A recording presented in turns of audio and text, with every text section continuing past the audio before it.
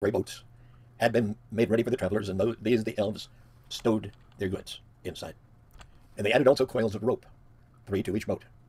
Slender they looked, but strong, silken to the touch, grey of hue like the elven cloaks. "What are these?" asked Sam, handling one that lay upon the greensward. "Ropes indeed," answered an elf from the boats. "Never travel far without a rope, and one that is long and strong and light.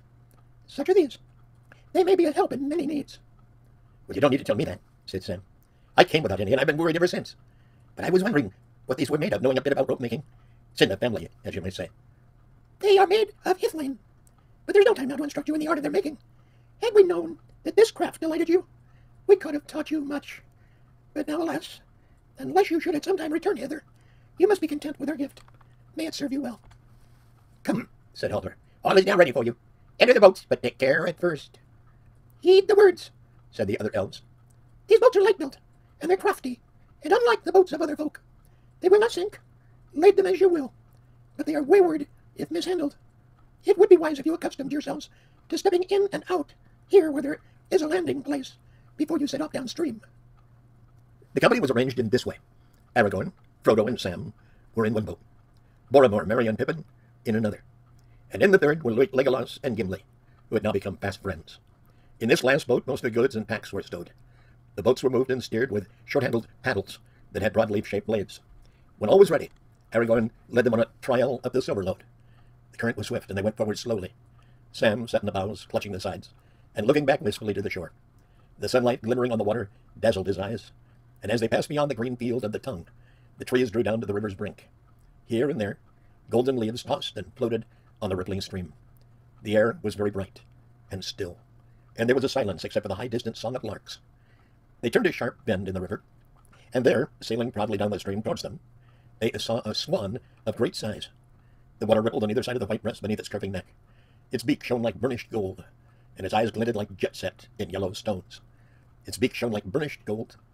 A music came down the river as it drew nearer, and suddenly they perceived that it was a ship, wrought and carved with elven skill in the likeness of a bird.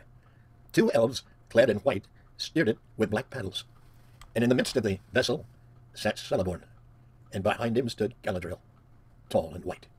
A circlet of golden flowers was in her hair, and she held a harp, and she sang. Sad and sweet was the sound of her voice in the cool, clean air. "I sang of leaves of gold, and leaves of gold there grew. Of wind I sang, a wind there came, and in the branches blew. Beyond the sun, beyond the moon, the foam was on the sea, and by the strand of Ilmarin there grew a golden tree.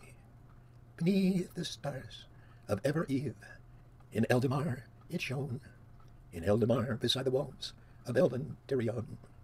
There long the golden leaves have grown upon the branching years, while here beyond the sundering seas now fall the elven tears. O Lorien, the winter comes, the bare and leafless day. The leaves are falling in the stream, the river flows away. O Lorien, too long I've dwelt upon this hither shore, and in a fading crown have twined the golden Eleanor. But if of ships I now should sing, what ship would come to me? What ship would bear me ever back across so wide a sea?" Aragorn stayed his boat as the swan ship drew alongside. The lady ended her song and greeted them. "We have come to bid our last farewell, and to speed you with blessings from our land." "Though you have been our guests," said Celeborn, "you have not eaten with us, and we bid you therefore to a parting feast, here between the flowing waters that will bear you far from Lorien." The swan passed on slowly to the height, and they turned their boats and followed it. And there in the land of Egladil upon the green grass, the parting feast was held. But Frodo ate and drank little, heeding only the beauty of the lady and her voice. This is Ray. Forgive me for that voice that wasn't hers.